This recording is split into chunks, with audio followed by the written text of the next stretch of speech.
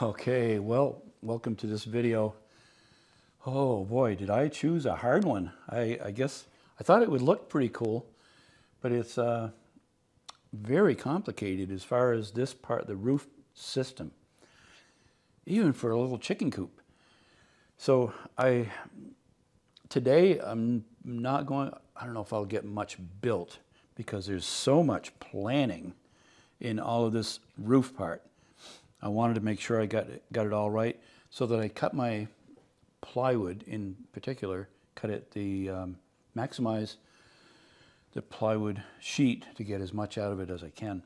So this monitor barn style chicken coop is going to be 4 feet wide, it'll be 6 feet deep. I've already done a whole bunch of calculations over here on the table, and I'll show you what I did, but I just want to run through these numbers. So the posts, 4x4s, will be 18 inches high off the ground. The sidewalls will be 28 inches. That way the plywood that I cut from here I can use on the roof with very little waste. I also did not draw this correctly. It seems like most monitor style barns are split into thirds, so that this upper part is a third, a third, and a third. So this is actually going to be a little bit wider than what I've drawn. You'll see that over there in just a second. So there'll be a door here. I'll make something attractive so that it opens. I don't know if I'll do a double door. That seems like a lot for a little chicken coop. I may make it look like a double door so that it's on hinges and opens out. On the side, there'll be nesting boxes where the wall opens out and you can access for eggs. Inside there will be a roost or two, probably two. Also in the upper part there'll be rafters coming across every 2 feet so that they could nest up in there maybe on a cooler day, because this is all four sides up top is going to be polycarbonate. I had some left over, so I'm going to utilize that, but it will let a lot of light in.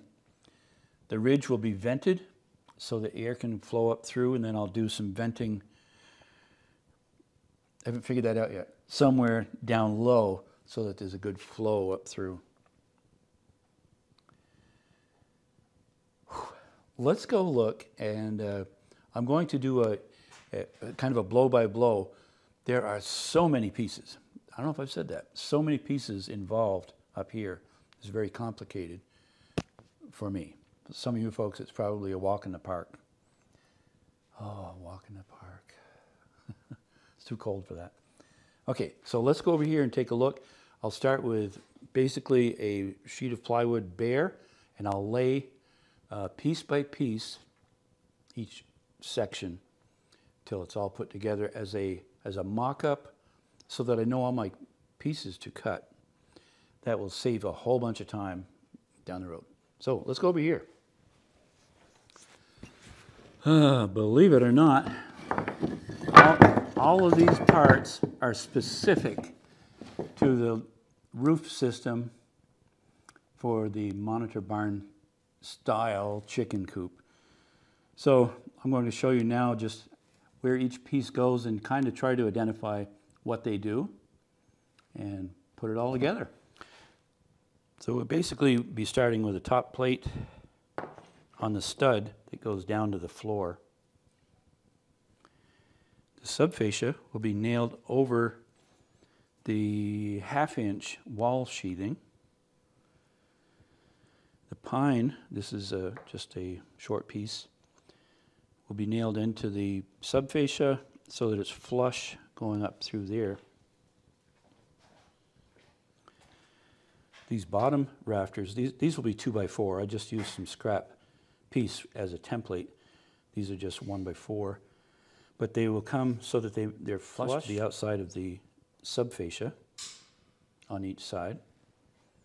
There will be a collar tie across, tied into these beams / bottom plates of the upper part. Plywood on the roof.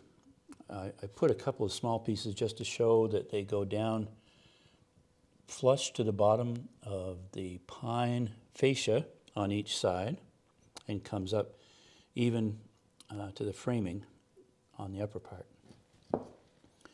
On each side, there will be flashing, an L flashing, bent to go on the roof and come up so that the polycarbonate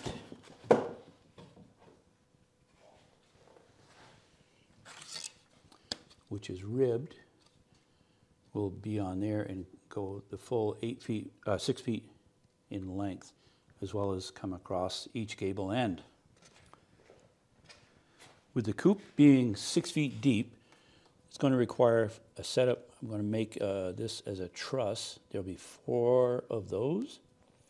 There'll be 4 rafters on each side for these cross ties for each of basically the upper stud. Let's start with that. I'm going to start making these first. I used this template to mark out on 2x4s.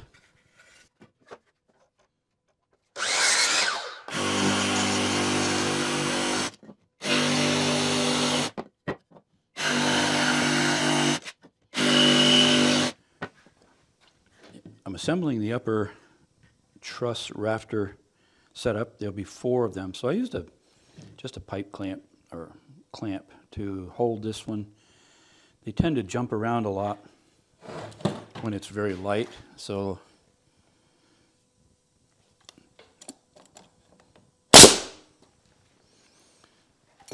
that helps it a lot. So that's what you have there. This one is just going there. I'll nail that, and that'll be 1 out of 4. And I've cut the bottom ones.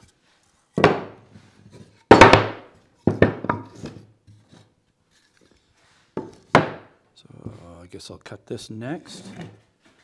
Interesting little tidbit. All of this material here is going to be from cutoffs, extra 2x4s that I had left over. So I'm pretty excited about that. All right, upper rafters are all made, 4 of them.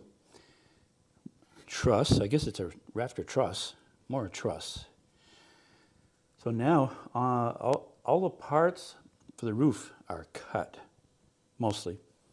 So I think I'm ready to start building the base and then go up and see how these fit. Well, let's start the base, the floor system, we'll say.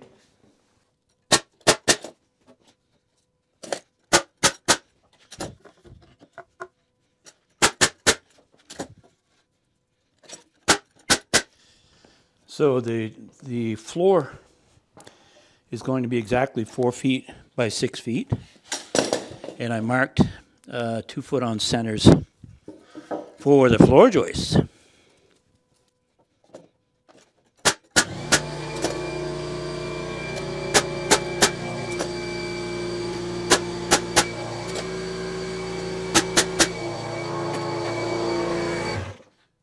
So the perimeter joists, we'll call them, 2x4, they're exactly 6 feet, both sides. The floor joists are 45 inches. I subtracted 3 inches to make it, when you add the 1.5 inches on each side, we'll make it a full 4 feet.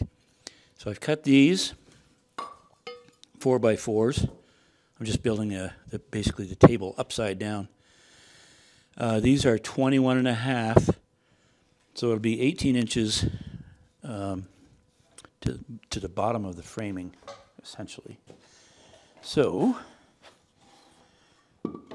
4 of those. These are pressure treated so that anything near ground contact will be treated.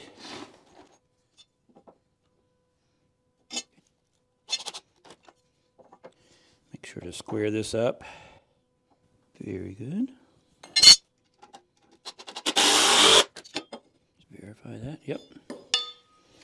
And verify it this way. Perfect.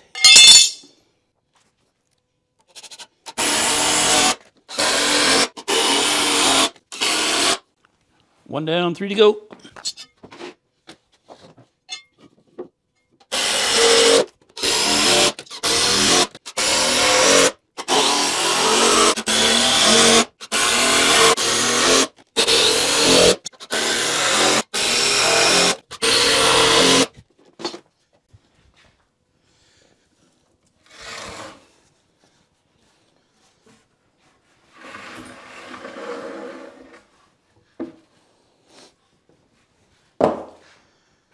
That's a good height. I think I like that. I can just picture opening the door, using a hoe or something to scrape that anything in there. Scrape it out. Okay.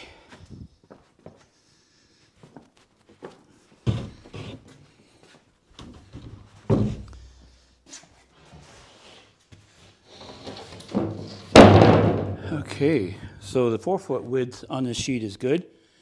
I just have to cut 2 feet off the end.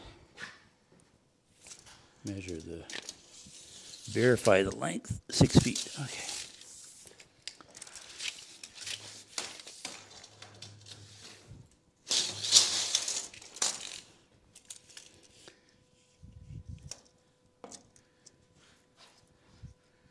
This works really good to mark rather than go chase way over there for my T-square. I mean, I could.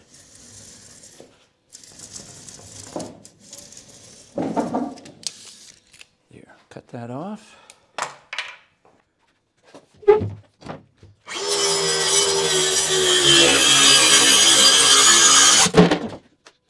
And I'll hang on to this cutoff piece, of course, in case I do something else constructive.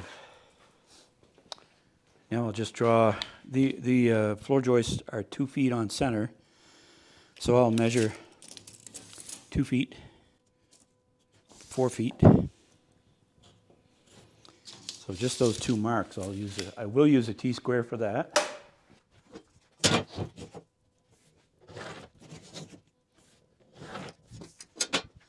Okay, now we'll line that up. The plywood will act as a square.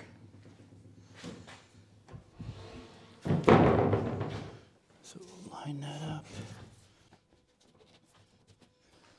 Okay, you can probably see the difference. This is a framing gun. This is a sheathing gun, quite a bit smaller. This shoots 2-inch galvanized ring shank nails. So I'm going to switch. I've gotten out of the habit of using anything pneumatic with air hoses, but that's fine. That looks good. Pull this one over a little.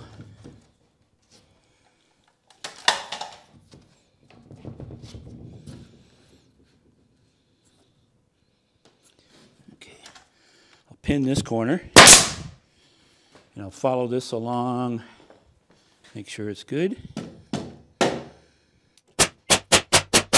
So, let me just show you this. Sometimes plywood is off, but I think it's probably okay. So I'm using the plywood to square up the frame.